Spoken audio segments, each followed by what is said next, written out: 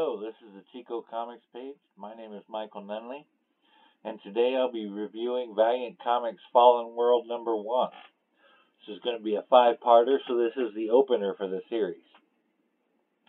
This was written by Dan Abnett, with art by Adam Pollina, colors by ULISES ARREOLA, letters by Jeff Powell, and these covers, which are all amazing in this particular case, was by JONBOY MEYERS, AJ JOTHIKUMAR, KOI TURNBULL, and Doug Braithwaite. This issue will be available on May 1st, 2019. So this story takes place after the initial the initial 4001 stories put out by Valiant, centering mostly around the Rye comic. Essentially, for those just coming into it, the world was decimated by war, no longer safe for inhabitants, and so this guy made an AI, and that AI eventually began to control everything. In fact, this AI built this city called New Japan, clear up in the atmosphere, and it was designed to house the people that managed to survive the nuclear and atomic wars. So this story actually takes place in 4002. So that's this is like the year after the initial series with Rye. Now, artistically, Pollina and ARREOLA really rock this. There's a definite change in feel and in atmosphere, both in the drawing style and in the coloring. That lended greatly to Abnett's story. He had broken it into essentially covering the stories of 3 characters as they converge on a final event, kind of like how Anne Rice did the Queen of the Damned, that kind of a thing. Almost. Anyway, so artistically, the scenes with Rye and Bloodshot, 2 of the main characters in there, have a definite Japanese feel. But there's also an almost pulp feel to it. Not sure how to describe it. I haven't quite seen art like this before. I've seen Pollina's work before. I've seen ARREOLA's work before, but this art seems different. They seem to have brought another level with it. I liked how they laid out the panels. There's really great world building scenes. They did some nice, really wide shot panels where you can get a nice view of the open area. I really enjoyed that. Adam Pollina's story was written really good. I liked how the dialogue flowed. I liked how the events took out. There was one particular case where an event played out in a bit of a cheesy fashion for me. It was like watching a really bad horror movie where when someone goes outside to investigate a strange noise, everybody in the audience is going, "Dumbass!" It was the same kind of thing. And it was with a character I wouldn't think would be that naive. So that particular part threw me off a little.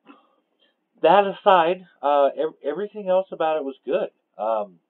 Like I said, the pacing and dialogue were all on top of it. The art was pretty good. These covers are fantastic.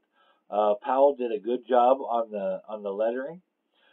He managed. I love it when a letterer will put character influence into like the framing of the caption or the color behind it or the lettering used. I like how he did that with the different characters in here.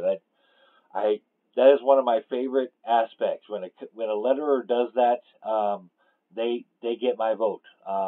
I like it when it's more than just words in a box. There's actually personality and character, where they don't have to tell you this is Bloodshot speaking. When Bloodshot is speaking, you know that because of how the letterer did the box, or the color did, or did the lettering or something. Anyway, just really good. So Scully's Corner. Let's go over. Should we buy this book? I think honestly, if you can, go out and get the Valiant stuff that took place in 4001, particularly the Rye and Eternal Warrior stuff. That would be it would be beneficial. But this book is also a good jumping on point. I think that really anybody, even those not familiar with the Valiant universe, can get into this. It is explained well enough in the story without sounding like a diatribe or a documentary or something. It really comes across naturally, but still delivers a lot of information. So all around, I'm going to give the art a 5 out of 5 on this. Really great presentation, coloring and pencils and inks all around, really fun. The storytelling by Abnett. Honestly, that one scene knocked him down a little bit. Otherwise, this would have been a 5 out of 5 too. I'm going to give this a 4.75. Pan likability. How many people can just go into a store that don't know crap and pick up this comic and still enjoy it? Most comics, because they tend to be specific genres, are limited in this function. I think honestly, most geeks are into sci-fi, are into a more they like dystopian type movies. They're very popular. I think that this would fall into that.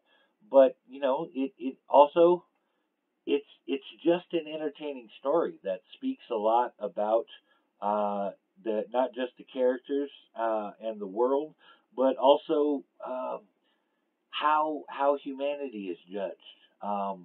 It felt kind of like the Star Trek: The Next Generation episode where you had them discussing whether or not Data was actually a sentient autonomous being.